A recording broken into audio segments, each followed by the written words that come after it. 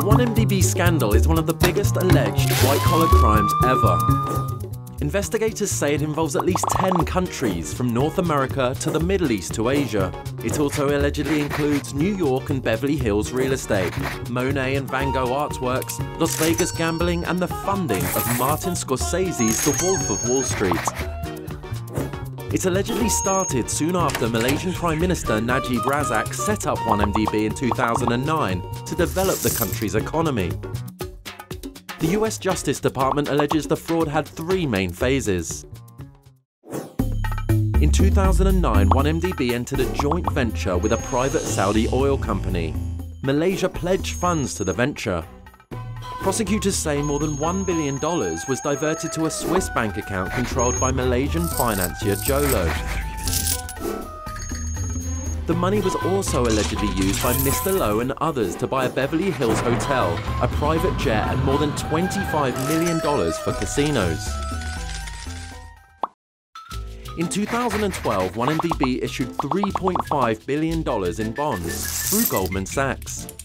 Prosecutors say about $1.4 billion of that was diverted to a Swiss bank account belonging to a British Virgin Islands entity. It was set up by Middle Eastern businessman Kadim Al-Khabazi and an employee. The money was allegedly used to buy real estate, finance the Wolf of Wall Street, and fund other spending benefiting Mr. Al-Khabazi, Mr. Low, and Riza Aziz, the Malaysian Prime Minister's stepson. In 2013, 1MDB issued $3 billion more in bonds through Goldman Sachs. Prosecutors say more than $1.2 billion of that was diverted to a Singapore bank account held by a British Virgin Islands entity allegedly controlled by an associate of Mr. Low. Prosecutors allege they used much of that money to buy real estate and art, including works by Claude Monet and Vincent van Gogh.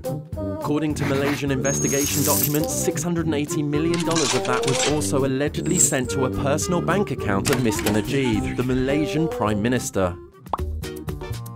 Mr. Najib and 1MDB have denied wrongdoing and pledged to cooperate with investigations. Malaysia's Attorney General cleared Mr. Najib of wrongdoing and said money sent to his account was a legal donation from Saudi Arabia and that most was returned. Mrs. Low and Aziz have denied wrongdoing. Mr. Aziz's film company, Red Granite Pictures, has said it has no reason to believe the source of its financing was irregular. Mr. Al-Khabazi, who is being detained by Abu Dhabi authorities in connection to its investigations into 1MDB-related affairs, hasn't commented. Goldman Sachs says it did nothing wrong.